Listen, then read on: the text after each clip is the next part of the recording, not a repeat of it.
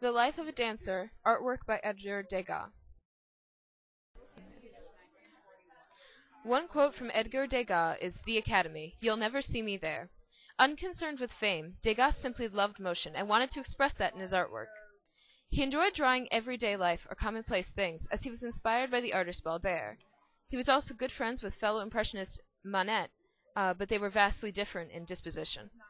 Edgar Degas frequented the Paris Opera House in order to observe ballerinas.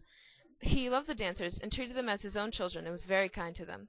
The dancers loved him as well and often would compete for his attention. Despite this attention, though, he never married. In his 30s, his eyesight began to fail, forcing him to turn to the art of sculpture. His aristocratic family was very supportive of him, which was unusual for artists of this time. Degas often said if painting weren't difficult, it wouldn't be so fun. He loved the challenge capturing motion presented.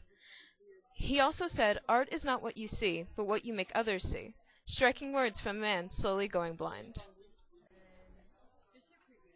Ballets were a fashionable part of Parisian cultural life. Starting off with Italian roots, Russia and France started their own styles, which eventually caught on as a fashionable thing and became more widely popular in the late 1800s in most parts of Russia and France. France was ruled by Napoleon III from 1852 to 1870.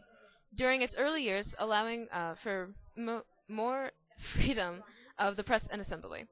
The era saw great industrialization, urbanization, and economic growth, but Napoleon III's foreign policies would prove to be catastrophic. Ballet rehearsal on stage.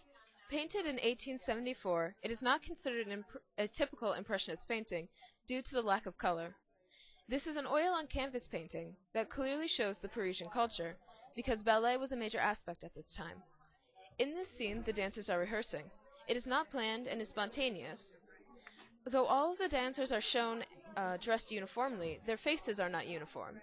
Every dancer has a different facial expression, but all the expressions read as one mood: fatigue. Some people are yawning and others are scratching their necks, so it's not supposed to be a formal piece, but more what happened in this moment. The colors are dull, reinforcing the tired mood. Degas sculpted the little dancer of 14 years in 1881 and displayed it in a glass case. The girl he sculpted it after was named Marie von Gotham.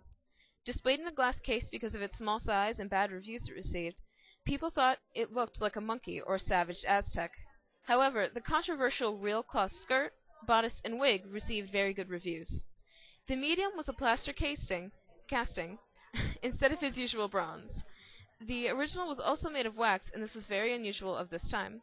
Marie von Gotham was a young ballerina who was Degas' muse and was sketched and painted by him in many other pieces of art, such as The Dancing Lesson, Dancer with a Fan, and Dancer Resting. He sketched her so he could analyze the movement and anatomy of the female body. Okay. The Dancing Class. This is another oil-on-canvas painting that focuses on the ordinary, daily life of the girls. There are images seen such as a girl scratching her back and a dog by a girl's foot. This portrays the spontaneity and randomness of his artwork.